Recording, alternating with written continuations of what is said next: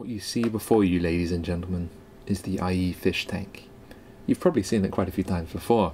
You probably also think that this is my only real interaction with animals, virtual or otherwise, and you'd be correct. Anyway, this is probably the best example of HTML5 2D canvas hardware acceleration. It's the best example that I can show you on my screen. It's the best example that I can show you all four side by side. There will be many people that complain that it's not a fair test. I can tell you that I've run them all individually and the results are very similar, but you just have to take my word for it. Anyway, in the top left corner we have 11.50, the recent Opera build with WebGL and hardware acceleration enabled. In the top right we have IE9 release candidate, which also has hardware acceleration, no WebGL support. In the bottom left corner we have Chrome 10 beta with compositing and hardware acceleration turned on, and in the bottom right corner we have Firefox 4 beta 12, which is the last beta. How exciting is that? Oh, beta for my American friends. Anyway, we're just going to run through these four browsers with lots of fish to see which one performs the best. Here we go. Let's step up to 100 fish.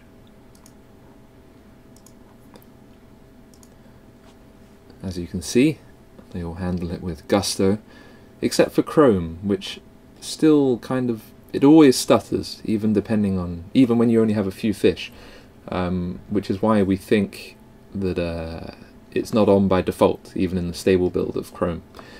And in fact, when Firefox 4 is released and IE9, it will be the only main browser that doesn't have hardware acceleration on by default, which is rather odd. All the other three browsers here are doing just fine. Let's step it up a bit. Let's go to 500.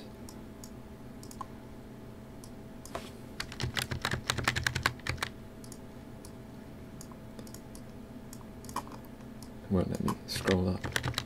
How embarrassing. Here we go.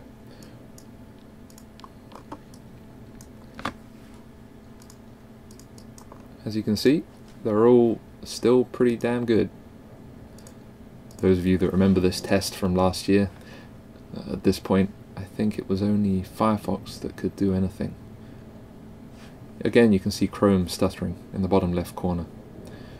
Okay, on to the last. Let's do Opera last actually, just to show you some excitement.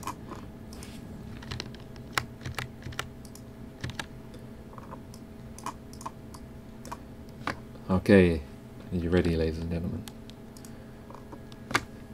Oh my!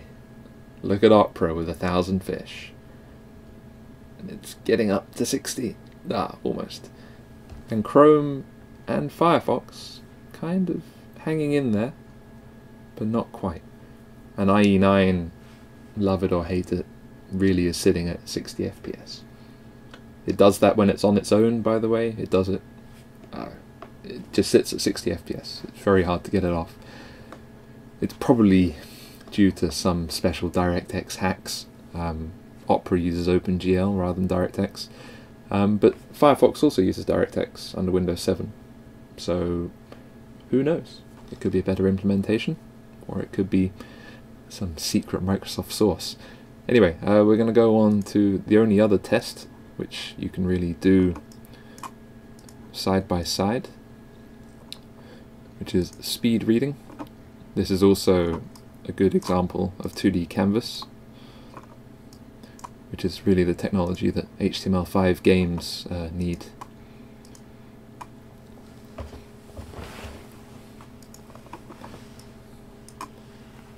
Okay, we're going to run these one at a time because I can't click start on all of them at the same time, I'm afraid.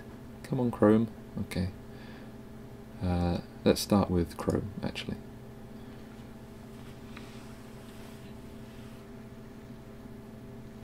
These normally have sound effects, which I've turned off, just so you can hear my thrilled and excited voice.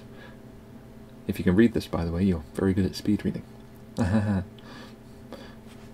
Almost done, Chrome. Come on.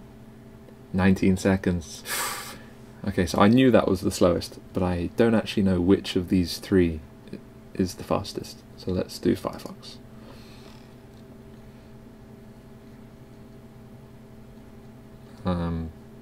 Maybe I was wrong.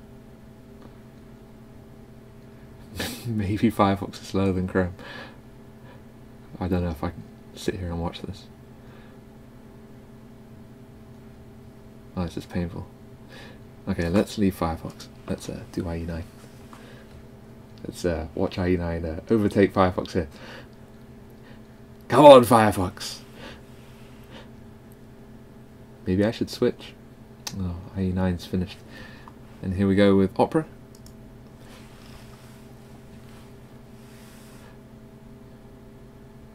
Oh, it's going to be close. 7 seconds! How about that?